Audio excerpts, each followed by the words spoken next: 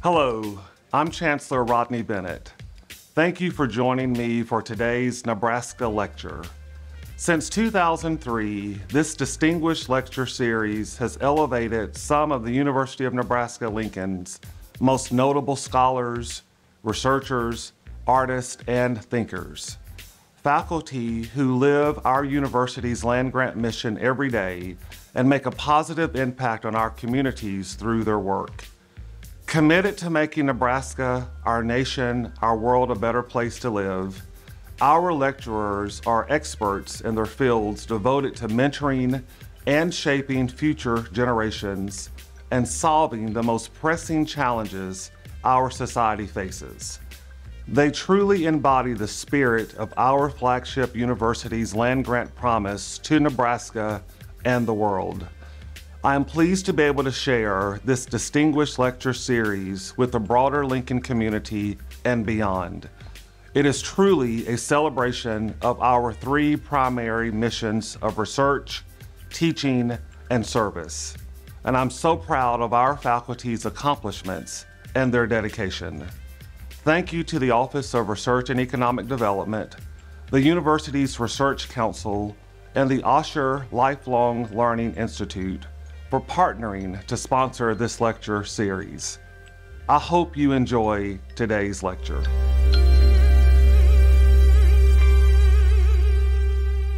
Good afternoon. I'm Shannon Bartelt-Hunt, professor and department chair in the Department of Civil and Environmental Engineering, and I was so pleased to be asked to give the 2023 Nebraska lecture. I've been at Nebraska during my professional faculty career, and I'm really excited to talk to you today about my research, which focuses on our water and how it affects our health. So one of the first points I'd like to make is that while we have a renewable system for water, it's a very finite resource. So I love this slide. It's our good old water cycle that many of you probably saw in 5th or 6th grade. One thing I like about this water cycle, as opposed to what you might have seen previously, is that it updated to include human impacts on water. So this water cycle, of course, includes precipitation, which falls to land. That water flows over the ground into our surface water and infiltrates to our groundwater. But it also shows those human impacts on water, our agricultural use of water, our municipal use of water, and our industrial use of water. Something that's very important to note is how limited our water resources actually are. This is a graphic from the USGS that just shows the scale of the Earth. That large blue water bubble is how much water is on Earth, but that includes all of the salt water and water that's not really available for us to use. That small blue bubble right next to it is fresh water, and that very, very, very tiny blue dot that you may not even be able to see just below is actually the fresh water that's available for us, for all of human use on our Earth.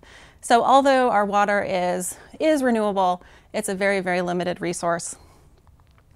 One of the factors that my research involves is looking at sources of water contamination. So we have different ways that our water can be contaminated. We use chemicals in industry. We use it for agricultural production. We release chemicals from our own bodies when we take medications. And all of those compounds end up eventually into our water supply. There's different types of water contaminants that we are interested in as environmental engineers. These include organic contaminants, microbial contaminants. There's geogenic contaminants. These are things that are present naturally in the Earth's surface, like arsenic and uranium, but if they get into our water supply, can cause us health problems. We're concerned with metals, nutrients, even temperature of water can be considered a contaminant. But the two contaminants that I'm going to talk about today are plastics and pharmaceuticals and personal care products. These are compounds that we consider to be emerging or newer contaminants that we're just finding in water over the last 10 or 15 years, and are finding that there can be health effects of these contaminants at very low levels. We know our health is very dependent on our environment. This is just one example of how that is the case. So in the United States, there's nearly 15 million households that use private wells for their drinking water supply. And in the state of Nebraska, we have many residents who use private wells for their drinking water. And across the U.S., we estimate that over 20% of private wells contain at least one contaminant that can cause health concerns. This map in this figure shows nitrate levels across the United States. And you can see Nebraska is largely under that red and yellow shaded portion, which just shows we have very high levels of nitrate in our water.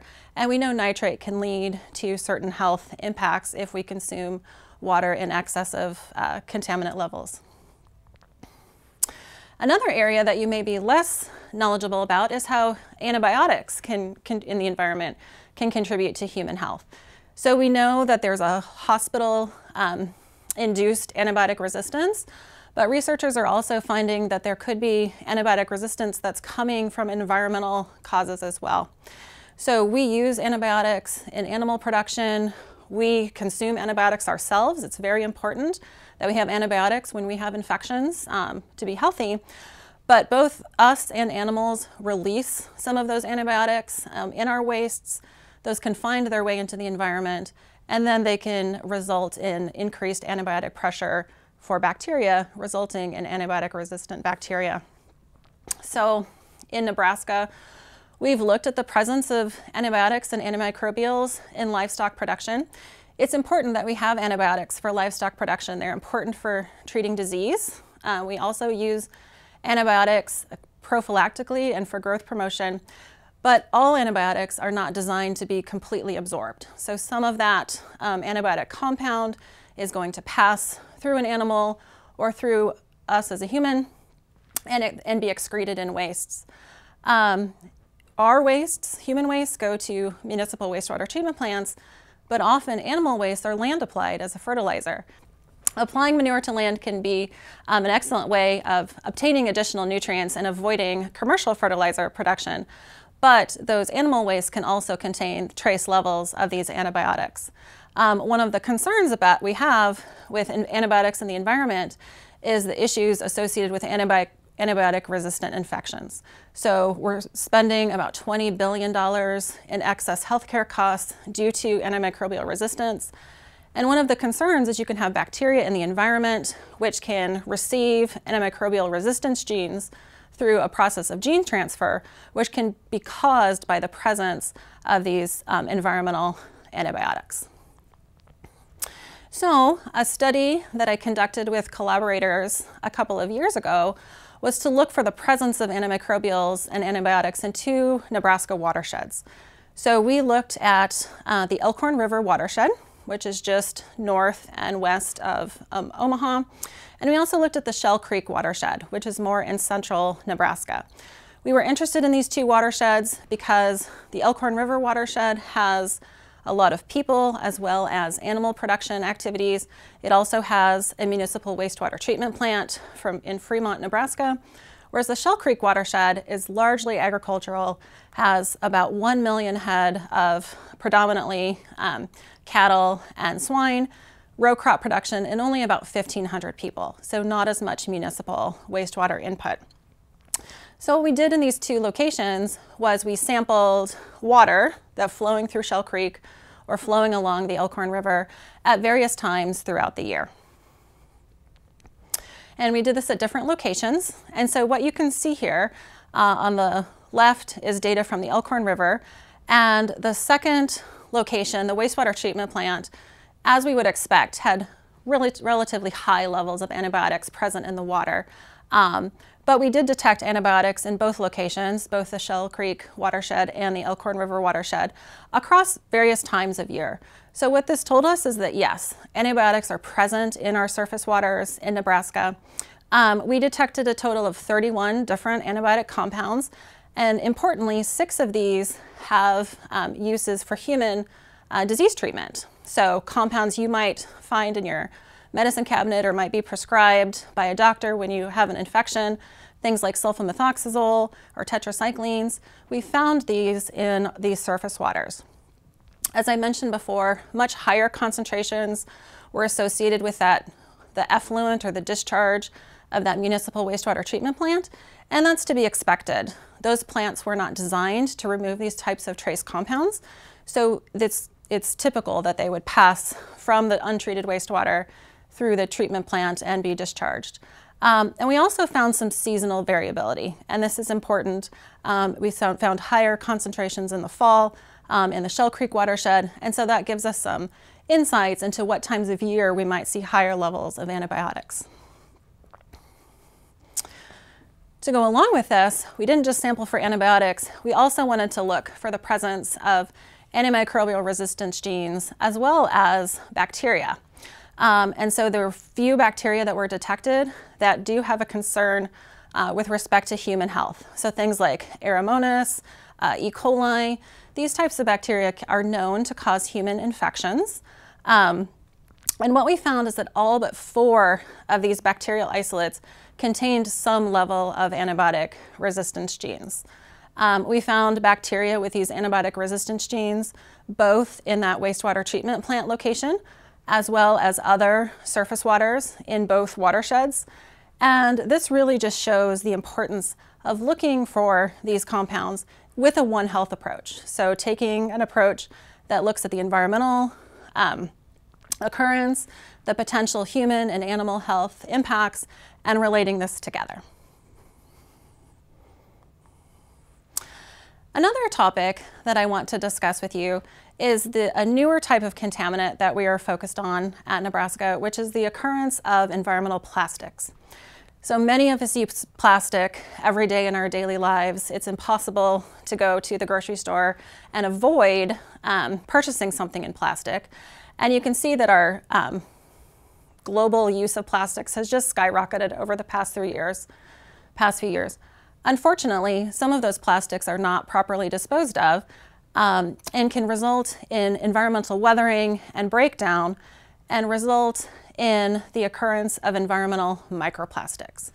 So you may have heard about environmental microplastics. There's been studies recently where they found them in drinking water, in people's bodies. And what microplastics are very, very small pieces of plastic defined as being smaller than 5 millimeters. So very, very small. The largest size you would be able to see with your, just with your eyes. Smaller types of microplastics you have to use a microscope to detect. There's 2 different ways that microplastics enter into our environment. Some plastics are manufactured at these very small sizes. So in the past, we had products that contained microbeads in toothpaste and soaps and body scrubs. Those small beads were made of plastic. Those were actually phased out in the United States several years ago. We also have plastics that are generated by just environmental degradation. So if plastics are in the environment, they can be weathered by the sun, by heat, and break. These little tiny pieces of plastic can break off. They can be in our soil, they can go into the water, and potentially cause some human health impacts. So ways that we're concerned that microplastics can interact with people. People can inhale them if they're present in air. They could ingest them if they're present in the water. If you're in contact with soil or in contact with water, they could come in contact with your skin. And there are not excessively clear linkages between microplastics and human health impacts, but things people are concerned about are things like neurotoxicity, carcinogenicity, and we certainly know with respect to animals, if animals like fish come in contact with microplastics, often they will consume those microplastics. That replaces their natural food, and that can affect their metabolism and physiology. So something we were very interested in was whether microplastics would be released in biosolids that are applied to cropland. So again, going back to the concept of wastewater treatment, one of the products that's produced from wastewater treatment is a product called biosolids. And those biosolids contain nutrients and are often applied to crops as a nutrient source and a soil conditioner. One of our questions, but we also know that they can contain microplastics. So one of our questions is, if we apply biosolids to cropland, do we see microplastics released in runoff, and would those have the potential to impact our water supply? So we conducted a field experiment at the Rogers Memorial Farm at UNL with large plots where we established borders around areas of the field. We applied either biosolids and animal manure, or we left some of the plots just with bare ground. So we had none of those amendments added to the soil. And then it rained over the course of a summer, and every time it rained, we went out and collected all of the runoff that was channeled off of those plots into these receiving collectors. So what we found from this study was, first, we had to look at our source material, what we were putting onto the cropland. And we did find, yes, there are microplastics both in the animal manure as well as in the biosolids. And this isn't terribly surprising. Other people have found the same result, that there are microplastics in those municipal biosolids, and also that there are microplastics in manure. And just like there are microplastics in people, right? When animals are being fed, there's probably small bits of plastic that might get into their feed, and so those are passing through their bodies just like they pass through ours. One aspect of microplastics that we're very concerned about is their different shapes. So what we found is that most of these microplastics were fragments, meaning they most likely were weathered from larger pieces of plastic. The second most common shape was a fiber, and that probably was coming from something like our clothing. When we wash clothing, that wash water goes to our wastewater treatment plants, and there are small fibers that are shed from our clothing when we wash it. So we did find microplastics in the source material, and we knew the shapes of those microplastics. Then when we collected the runoff, we also detected microplastics in that runoff coming off of those crop fields.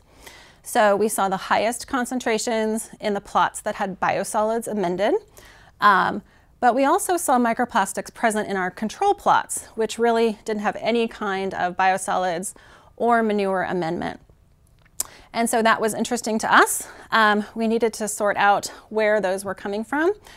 We collected rainfall. There weren't any microplastics just falling with precipitation. That's a process we would call wet deposition.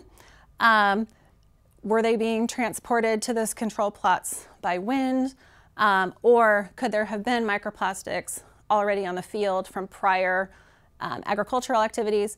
This is something we still need to sort out, but it is important to note that while we saw elevated levels from the land-applied materials, there were just microplastics present in the environment, and this is actually very common. In most environments we go to, we will detect plastics. The question for then is, what are those potential effects of the plastics in the environment? We also did some microscopy to look at the different shapes of plastic. So this slide shows you some images of a fiber, a microplastic fiber, fragment, films, and foams. One thing we noticed is that the fibers and fragments, which are what we found in greater numbers in the runoff, had less bacteria on their surfaces. They were smoother. And we think some aspect of that surface roughness probably led them to be more easily transported in runoff compared with films and foams, which had more bacteria on the surface and probably allowed them to be held in the soil more strongly. We also looked at the types of plastics. So because we find very, very small particles with a microscope, we don't know for sure that they're a plastic until we do some additional tests. And so we were able to determine the type of plastics, and not surprisingly, we saw predominantly polyethylene plastics, and that's very common for what we find in the environment because they're used in a lot of our consumer products and applications. We were also able to do, from our data, look at kind of a national level, how many microplastics we would expect to be released from biosolids application.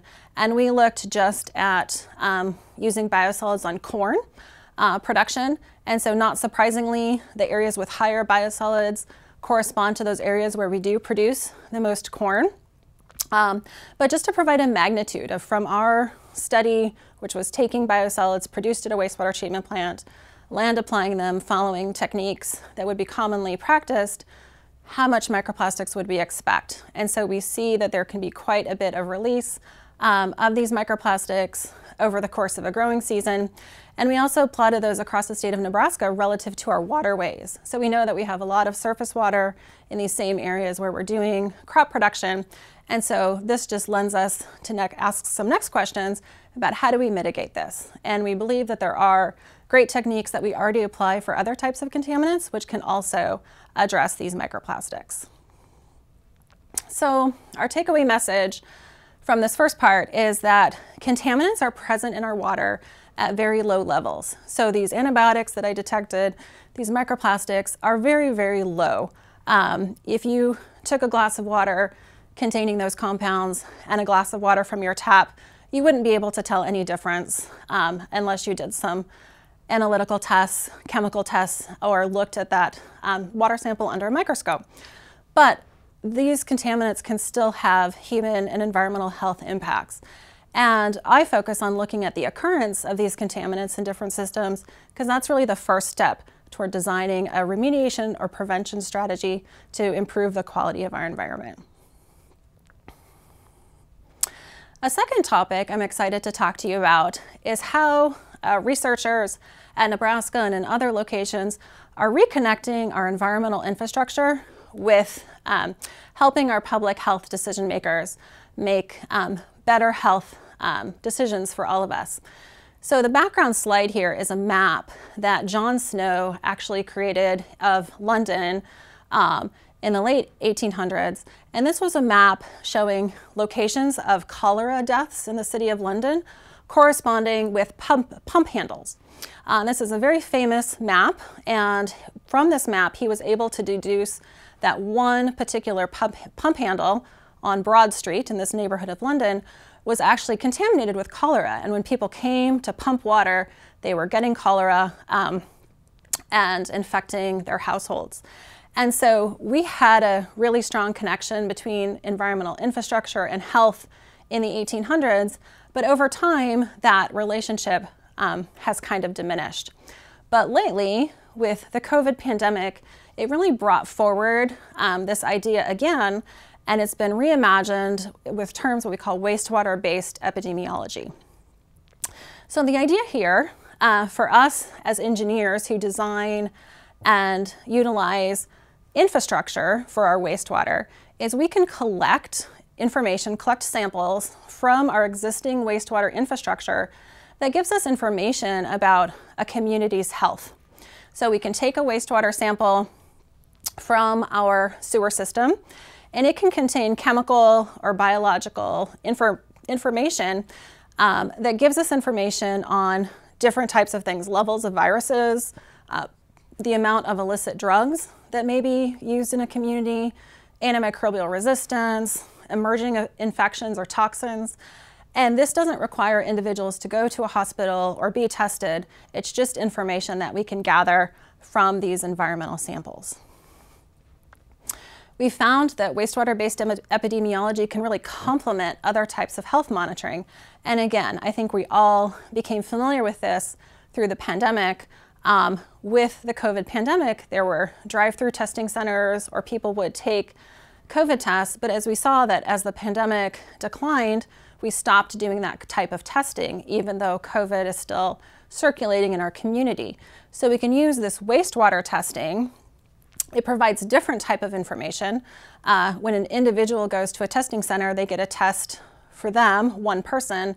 A community wastewater sample gives you information on what's happening from a large number of people, all of the people that are contributing to that sample.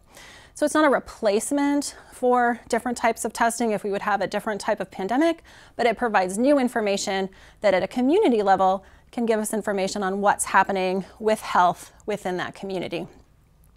So at the beginning of the COVID pandemic, we were really fortunate to gain some funding from the university and from other sources that allowed us to start implementing this technique in Nebraska and on the UNL campus. And what that led to was, with support from Department of Health and Human Services, development of the Nebraska wastewater surveillance system. So with colleagues at UNMC and the Department of Health and Human Services, I've been involved now over the past few years with this surveillance program. We have wastewater at different sampling locations across the state of Nebraska, where we're sampling wastewater twice a week, every week, to look for certain markers, initially focused on the SARS-CoV-2 virus, the virus responsible for COVID. We're very happy. Many of these wastewater programs are very focused in urban areas. We are really happy that our program covers about 70% of the population of Nebraska and includes wastewater sites in western Nebraska as well as in the eastern portion of the state. And in collaboration with the Department of Health and Human Services, we are trying to do as close to real-time reporting as we can, where this data is reported out within the week of sample collection. So these are just some of the examples of what these data look like. This is statewide data showing you weekly concentrations of wastewater at various sites across the state, and you can see the fluctuation in those COVID levels. And this type of data goes to public health decision makers, it goes to the public health districts across the state and other users of the data who can then incorporate it into their decision-making process. We also find, interestingly, that our wastewater data really tracks with hospitalization data across the state. So this is a figure that shows the gray shading is the COVID level, the blue line are hospitalizations, and so you can see periods where we have elevated hospitalizations. Also, we kind of see peaks in that COVID data as well. It's not always exactly the same. We're still working out why we might see some differences between hospitalizations and wastewater COVID levels, but we are seeing that there are connections, and this has been very helpful for entities when they're trying to plan, especially during the height of the pandemic when they were trying to plan for COVID surging. They were using this type of information to help make decisions on how to manage hospital resources. The data is also reported out to wastewater treatment plants and reported to the Centers for Disease Control as well. So we're very happy about all of that data coming out from the state of Nebraska, and we can also provide different metrics to locations just showing if their COVID levels are decreasing or increasing relative to the prior weeks. And then I just want to also point out that our trends are not the same all over the state. And so this is why it's really important to have monitoring at different locations around the state. This figure just shows that COVID concentration trend for our individual locations over time. And you can see it's not always consistent, right? Some areas are decreasing, others are increasing. And this is why it's important not to just do this in Omaha or Lincoln, but to have these locations across the state of Nebraska. We also have the ability with our collaborators at UNMC and the Nebraska Public Health Lab to look at COVID variants. And so again, we've kind of gotten away from some aspects of the COVID pandemic, but for a while we were very concerned about the new variants that were coming up, what types of potential new symptoms or their transmissibility. And so we have the ability not just to detect the amount of the virus, but also to sequence that virus and to detect new types of variants that may be coming up in the community. And so again, this just provides information to allow our health first responders to make better decisions about what might be coming for the future. And while we know that the COVID pandemic is hopefully in our rear window, this program is now expanding to include other kinds of health markers. So most recently, they've been monitoring the same wastewater samples for RSV and also for influenza A and B, which we know cause a lot of issues with elderly, with children. And so now we have this new tool in the state of Nebraska that allows us to look at these levels at a community level and hopefully make some better decisions about how we can manage these other types of illnesses that we know affect us on a yearly basis.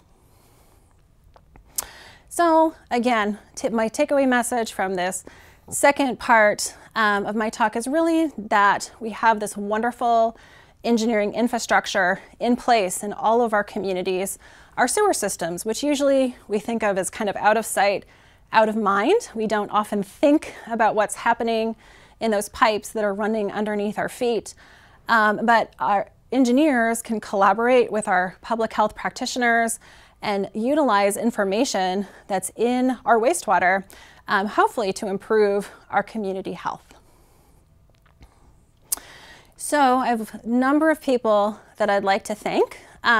First, I have had the great fortune of being funded by a number of different agencies with some of the work that's presented here. So funding from the National Science Foundation, the Department of Agriculture, the Nebraska Department of Energy and Environment, and the Nebraska Department of Health and Human Services. I also have to thank many former and current students and postdocs who have been very helpful and have really done a lot of the work that I'm presenting today. I also have a lot of wonderful colleagues at the University of Nebraska, as well as the University of Nebraska Medical Center, who have just been very instrumental in collecting all of this data. I also have to give thanks to the Nebraska Center for Materials and Nanoscience for some of the instrumentation that allows us to measure some of the plastics that we're finding in our environmental samples. And I also just want to quickly put up information about my lab, the Environmental Quality and Communities Lab, really focused on the intersection, as you can see from this talk, of environmental contaminants and how that can lead to information that can help us protect our health. I'm interested in contaminants that affect Nebraska communities, and you can find more information at my website. Thank you very much.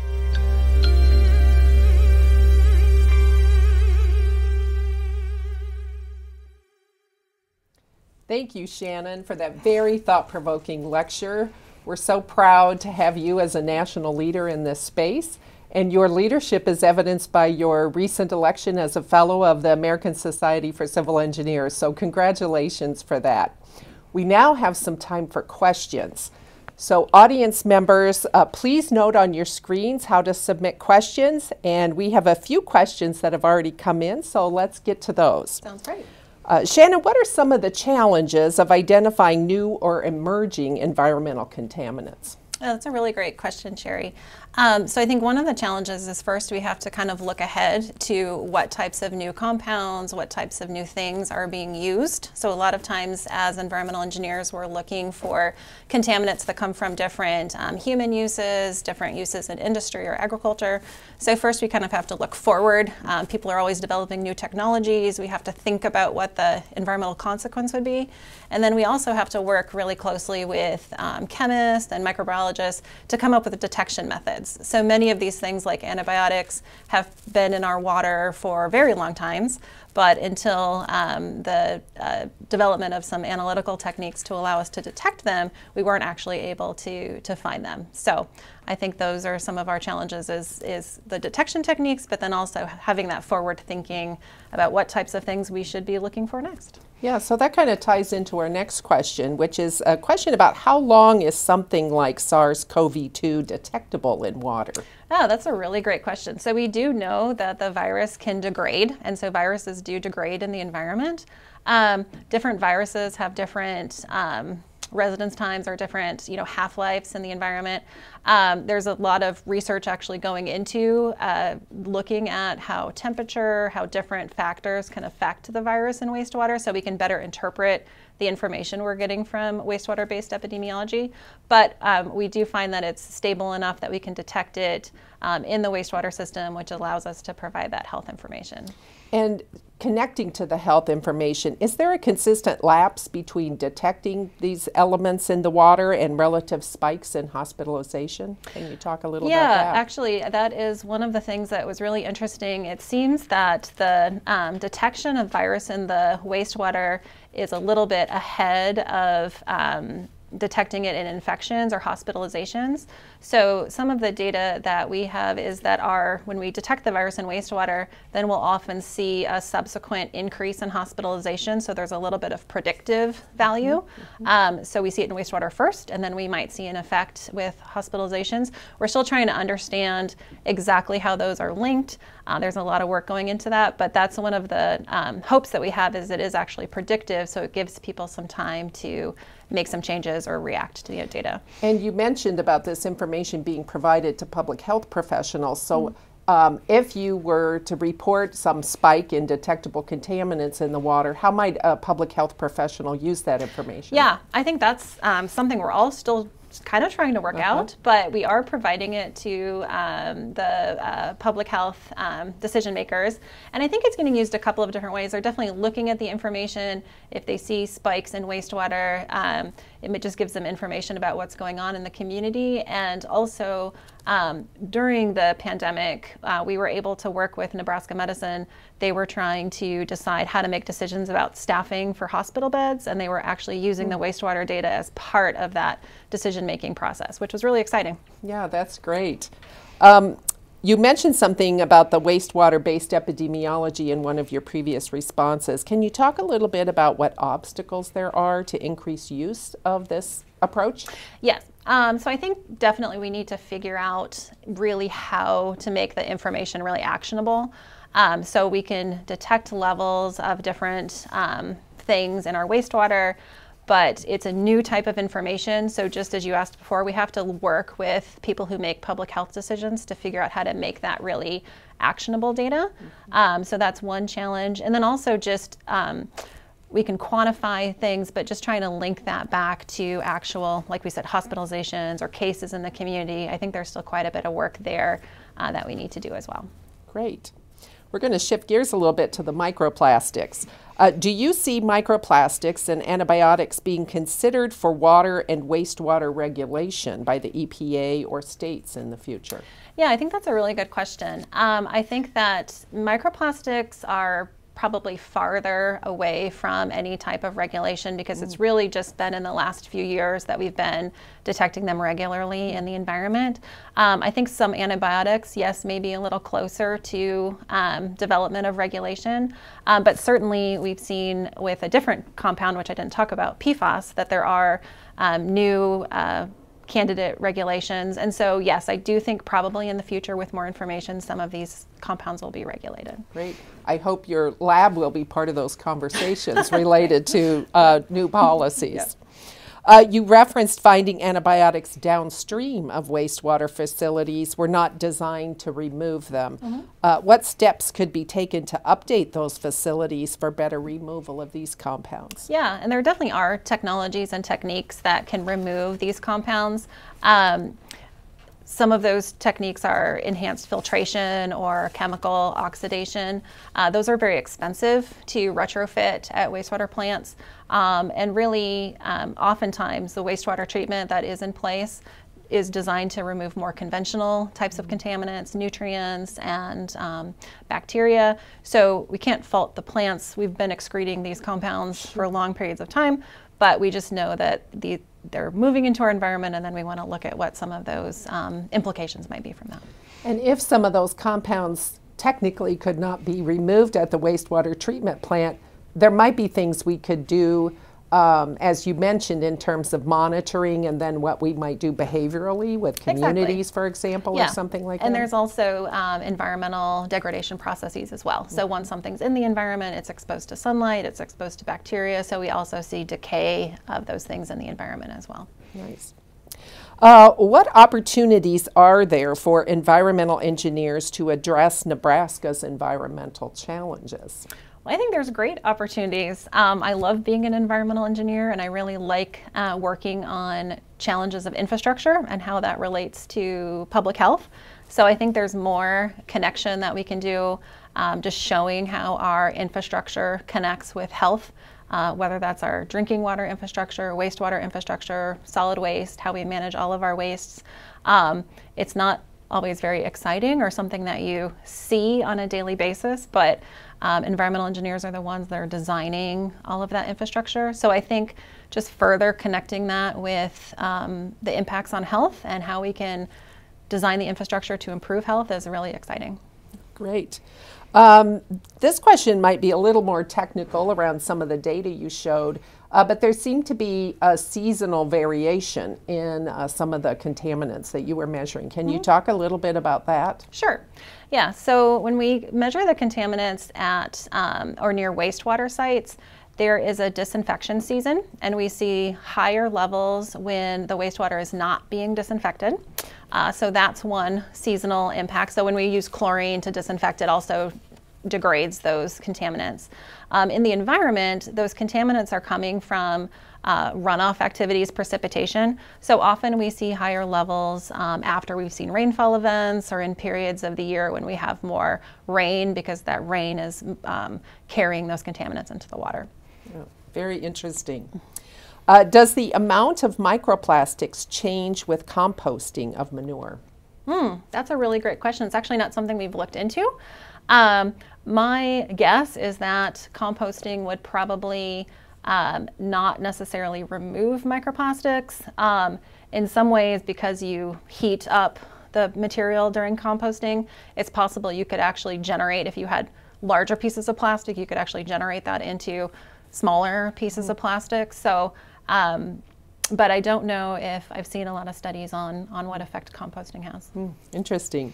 Are there any ways to degrade the microplastics in the environment before they get into the water? Yeah, that's a great question. I think, that's one of the challenges is we find these plastics, but then we have to think about what do we do? What can we do about it? And plastics are so ubiquitous. They're just everywhere, right? We all use them.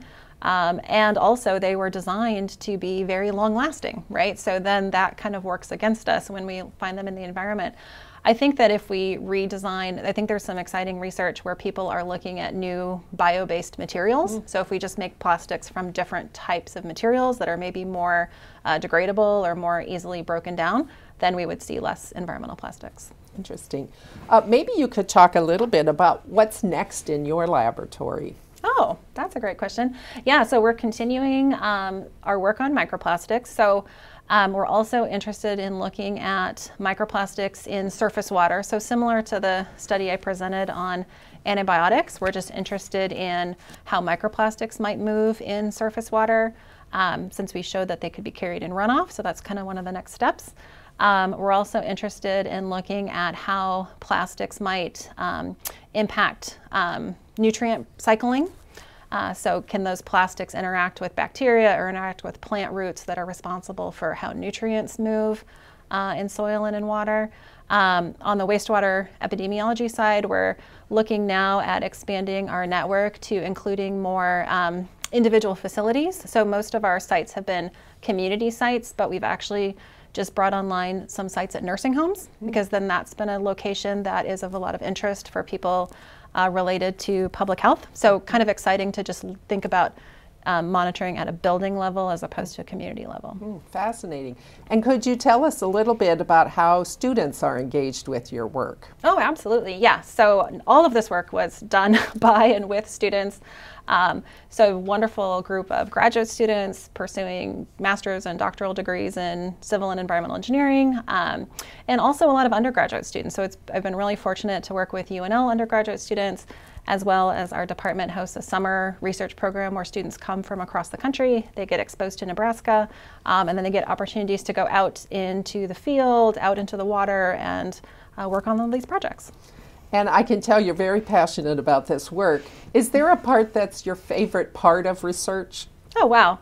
I think my favorite part of research is when students have a really cool discovery or have success in experiments, and then just getting to share that with them, honestly, is one of the most exciting things. That's wonderful. Well, thank you again, Shannon, for sharing your research with us and in this Nebraska lecture. And thank you to all of you who have watched today and have submitted questions.